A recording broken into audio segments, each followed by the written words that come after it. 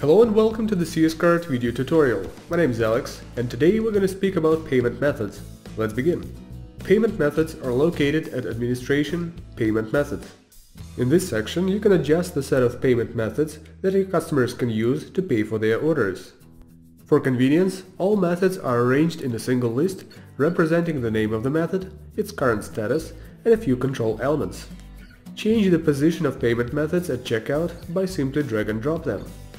Now let's add a new payment method and learn more about settings. The General tab contains basic parameters of the method. Name. It's just the name of the payment method displayed at checkout. Processor is the online payment system that will process the payments made through this payment method. Offline processor is used when the payment method does not involve online processing. As you can see, there are lots of processors, and you can set only one processor per one payment method. Online processors always require additional configuration.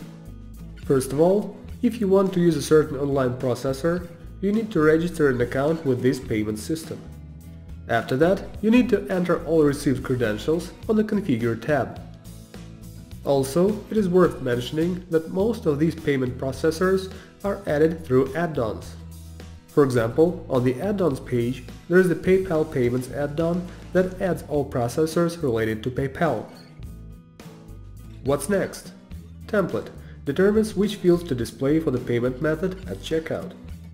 You can select the template only if you set processor to offline. For example, credit card has its own template that differs from the template of check or phone ordering. Payment category. Select the category the payment method belongs to. Payment categories will appear on the checkout page as tabs if several payment methods are assigned to different categories. Categories group payment methods and make it easier for your customers to find the desired payment methods at checkout. User groups. You can set payment methods to be available for certain groups only. Enter a brief description of the payment method.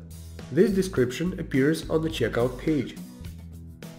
Surcharge for using this payment method. The extra amount of money to be added to the order totals. This can be a flat rate or a percentage. Give a name to your surcharge by filling the surcharge title. Select taxes that should be applied to this payment method. This setting becomes available after the method was created. Provide payment instructions to customers on the usage of the payment method. This doesn't have to be short, actually it's better to be detailed.